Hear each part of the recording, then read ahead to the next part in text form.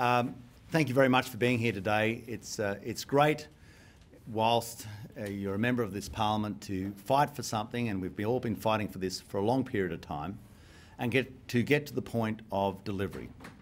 The Australian people, for so long, have wanted to know where their product comes from and the proportion of where it comes from.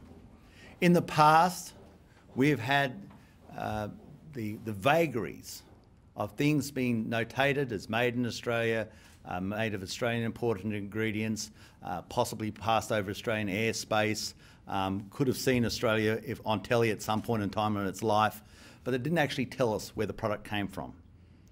What we have now is a labelling system that is being introduced, and I want to commend the work that's been done by Kelly and by Fiona over such a long period of time to make sure that we deliver back to the Australian people honesty in labelling.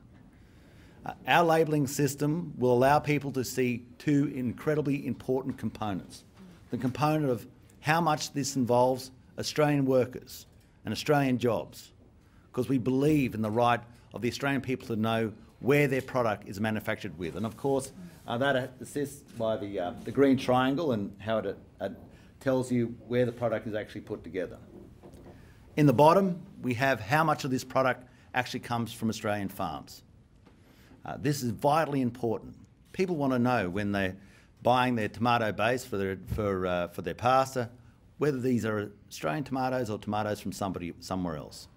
People want to know when they buy a can of product, if it's a home brand can of product, is it actually from our home or is it from somewhere else?